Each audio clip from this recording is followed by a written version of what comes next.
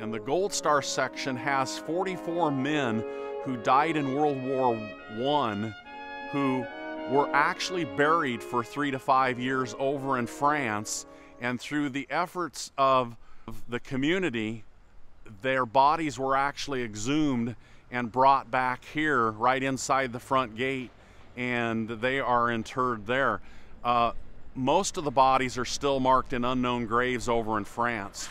The most famous of marked graves here at Woodland is Captain E.O. Fleur, that Fleur Drive is named after, and McHenry.